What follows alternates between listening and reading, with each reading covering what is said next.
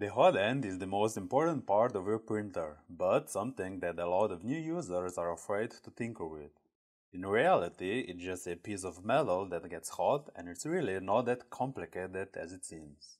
I'll show you how simple the design is, how you can take it apart if you have to clean it, and most importantly, how to properly change the nozzle.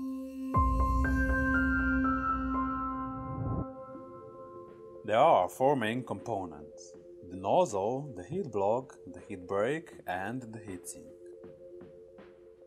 You also need the heater cartridge that actually heats up everything, and a thermistor that measures the temperature. I'm showing an E3D Hotend as an example, but all of them have the same basic components. When the cartridge heats up, the heat transfers to the nozzle via the heat block, and that's how the filament melts. Technically, that's all you need. But there is a problem. When the plastic melts, it also expands. As it has nowhere else to go, some of it will travel upwards. And because the heat break is touching the heat block, it will heat up as well. All of this results in the filament melting higher up than it should. But because the upper part of the hotend is not as hot, the plastic there will solidify and you have no way of melting it again. This will eventually block the new filament coming in and will cause a jam, which can then only be cleaned by taking the hotend apart. This is more commonly known as heat creep. The main job of the heatsink is to prevent this from happening by cooling down the heat break. It has a large surface area which transfers the heat away faster. But even that is not enough, so most hotends have a dedicated heatsink fan as well. This also explains why using a larger retraction setting will jam your hotend. As the filament retracts, the tip of it is still melted. This will gradually build up into an obstruction, but because it's so high up, it won't melt again. So you've just won another fun day of taking the hotend apart.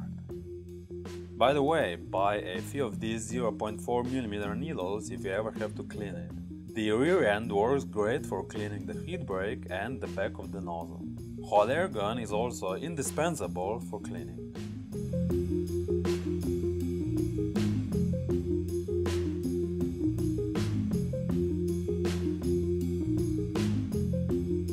Now that you know how the hotend works, let's take a look at how to put it together. It's hard to show you how it works with the actual one, so I've printed out a large model to help you visualize what's going on inside. We have the nozzle and the heat block as before, but you can see the heat break better now.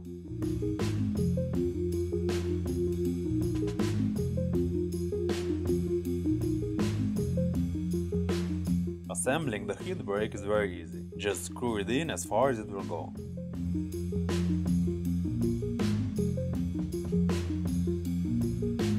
You shouldn't use a lot of force to tighten it. You would think that you can continue by simply attaching the heat block, but this is where a lot of problems come from.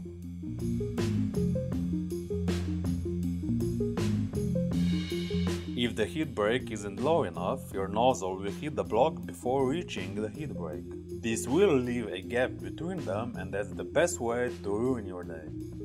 Sooner or later, it will either jam your hotend or, much more likely, the plastic will start oozing out from above the heat block. Good luck trying to clean that up.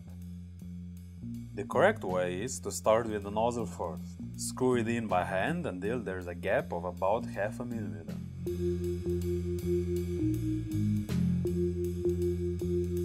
Now screw in the heat break as well until you hit the nozzle. You only have to tighten it slightly for now.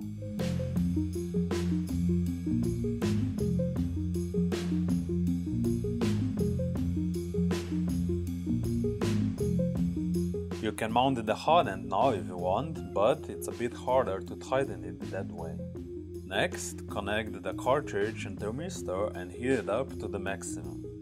When it reaches the final temperature, tighten the nozzle, but be careful not to use too much force. If you're using a torque wrench, set it below 1 Nm.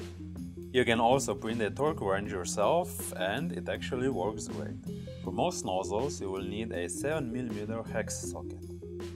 Again, ensure that you can see a small gap between the nozzle and the heat block. The top of the nozzle should never touch the heat block. And that's about it. Check for any leaks after a few hours of printing, but you really shouldn't have any problems if you followed these steps. Don't hesitate to get in touch if you have any questions or issues with your Hotend, and I'll see you next time.